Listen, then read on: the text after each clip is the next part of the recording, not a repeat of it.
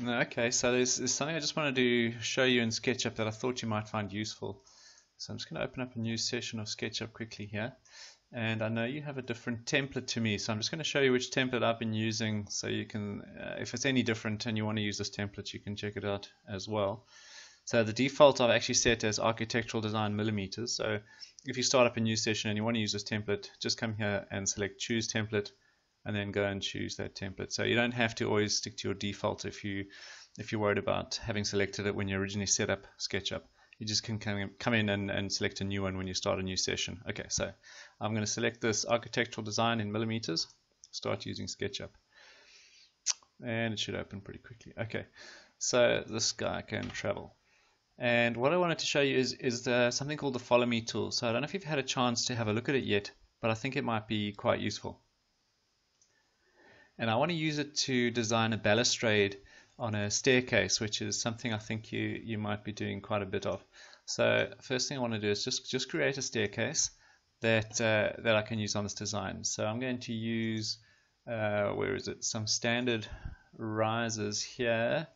I'm just going to say a riser of 150, and then the depth of the step, I think I'm just going to make 250. So I think that should work for this example. So let's create that staircase now quickly.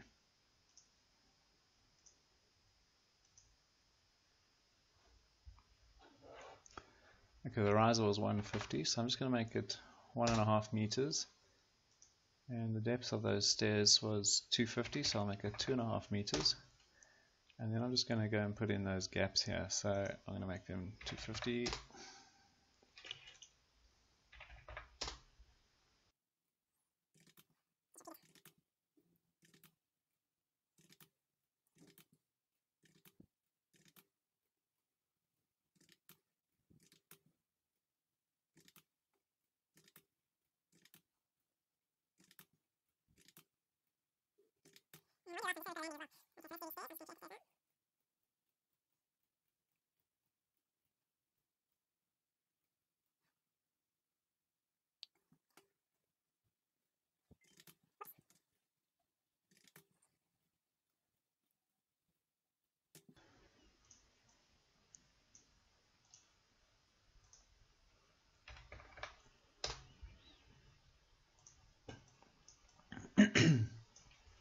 Okay, there we go. So there's the stairs.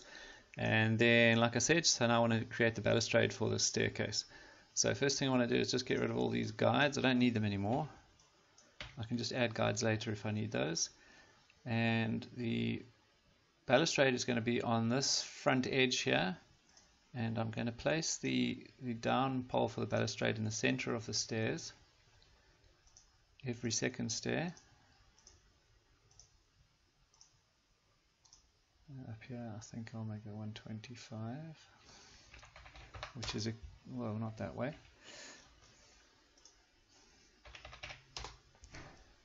And then 100 in from the back. Okay, so that's where they're going to be placed. And then from the edge, I'll just bring them in by 50.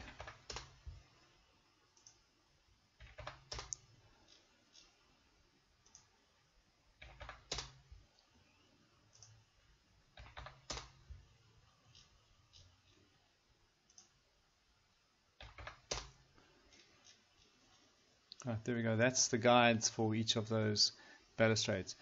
So now what I want to do is I'm just going to create a little line layer that the actual balustrade is going to follow. And I'm going to push off the guides that I've used. And the balustrade height is going to be 1 meter. So I'm going to start by creating a new line on the intersection of the first one. I'm going to push it up on the blue axis by 1000 mils. And I'll do that for each of these ones.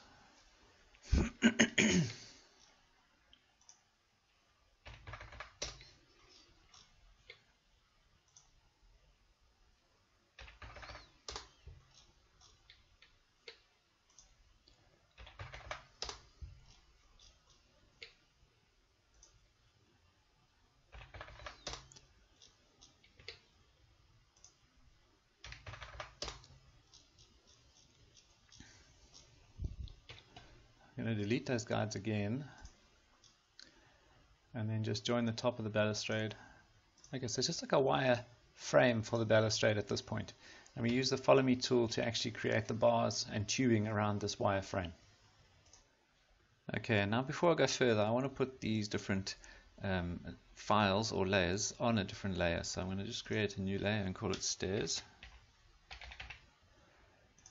And then another one I will call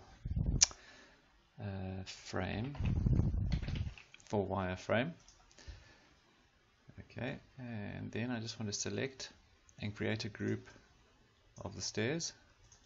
So select, okay, that's not going to work because it's going to select some of the wireframes. So I just want to pan down just a little. I only want the wire. Okay, let's see if that works. I don't think it's working. Okay, so I'm going to just try that angle there to select everything that isn't part of the wireframe. Okay, I'm going to make a group and then just stick it on stairs. There we go. Now I can turn my stairs off, and I should, if I got that right, just have the wireframe left. Yep. Okay, that wireframe, I'm going to stick it on a group for now. I might explode it later, and then just put that on the frame. Okay, so now we've got both layers that I'm going to use for the follow me and the creation of that balustrade. Okay, so I don't want to have to do that all again. If I want two examples of the same thing and two different designs, what I want to do is just copy all of this. Is it going to let me copy it? Copy and then paste it. Okay, I'm just going to move it down here somewhere. Okay, so now this is, I'm doing this just in case I make a mistake or want a different version of the same thing. So let's just move that so that it's on the front red plane there. Okay, so there's my second one. So if I want to come back and do some new designs, I can do it on there without having to recreate this whole staircase and wireframe. Right, so why are we doing this? So I wanted to do this to show you the follow me tool, and we're going to do that to create the balustrade or the bars for the staircase handle. So let's create a new layer. I'm going to call it, how do you spell balustrade? Balustrade? Crumbs, I don't even know if that's right. I'm going to have to check. Okay, so I stuck too many L's on there, but that is because I'm a bad speller. Alright, okay, so we want to create this balustrade now. So with our default layer still the layer 0, I'm going to create a little pole here. So I'm going to use my circle tool, and I'm going to let it snap onto the middle of that wireframe, the bottom of that wireframe. I'm going to click it, and then I want it to be a 25mm radius, so it's a 50mm balustrade, and I will do the same for the bases here.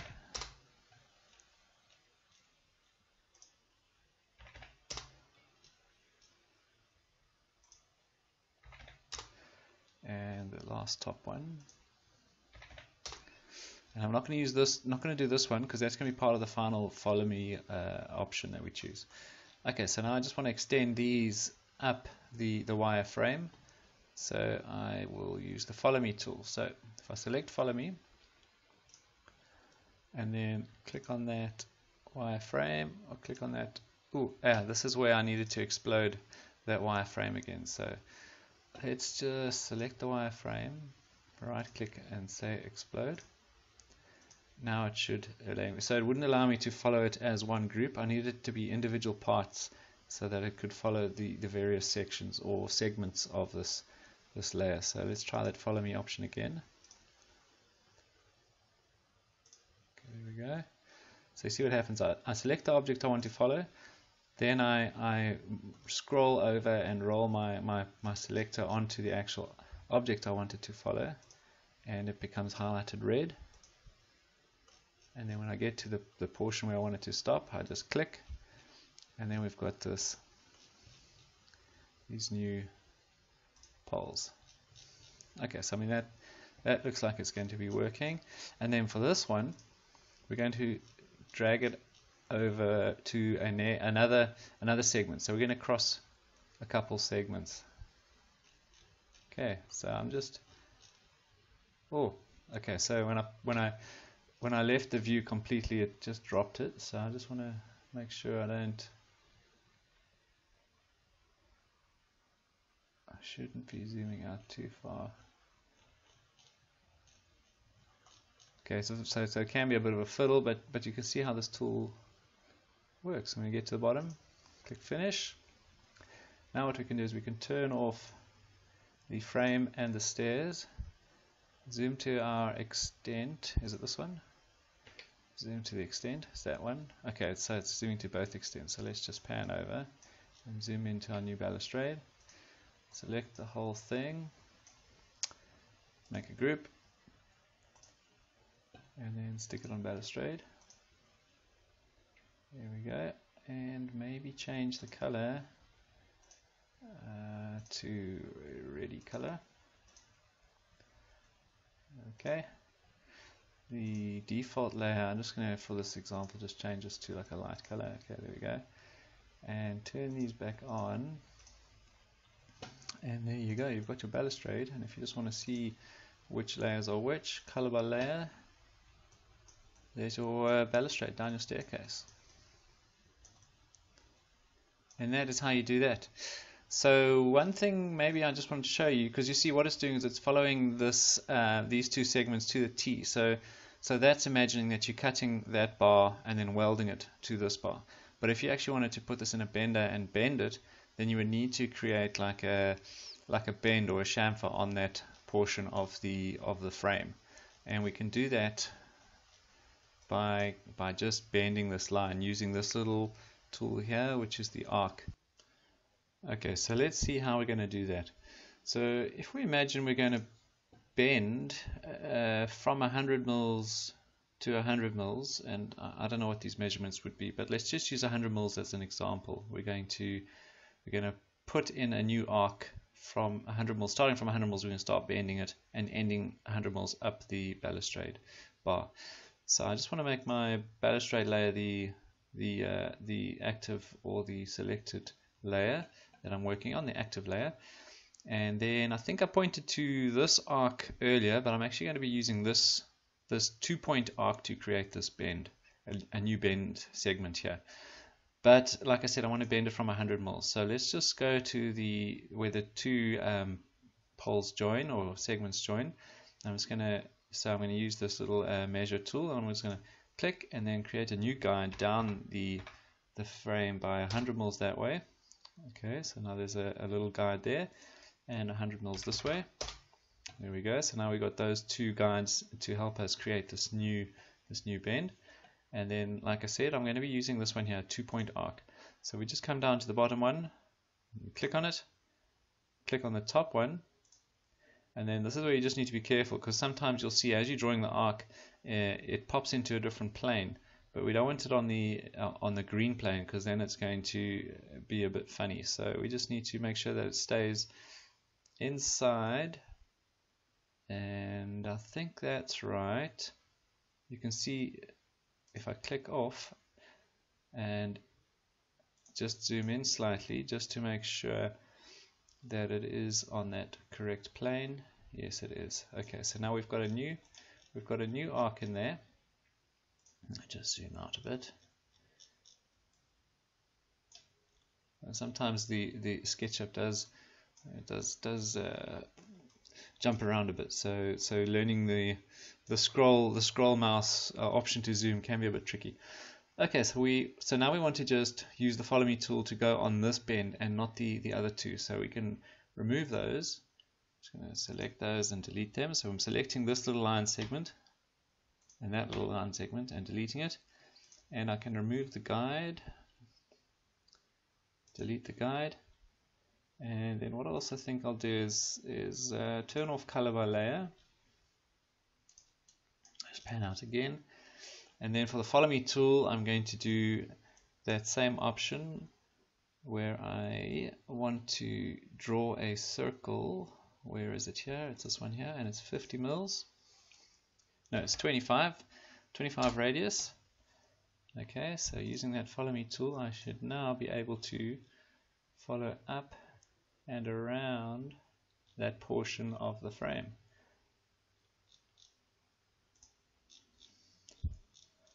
Okay, so that's an example of how you might want to create or use the follow me tool to follow around a bend instead of two segments that have been welded together. And yeah, that's how you do it. So it should be quite useful. I think that might be useful going forward. One other thing, for instance, when you're coloring it up, you can see each of these little segments being shown up. You should be able to turn off in the view options. Is it the view options under face edge style? I think you turn off edges and it disappears. Okay, so under view, edge style, edges turns on, and you can see the lines of each of those line segments. And if you edge style, turn it off. Okay, but you see it turns off everything. So the front step edge is also has also disappeared. So it should work. I mean, that should help with some of your designs. So yeah, good luck with that. Give me a shout if there's anything else. I quite enjoy doing this kind of thing. So I'm more than happy to help if you need any other advice or help. Just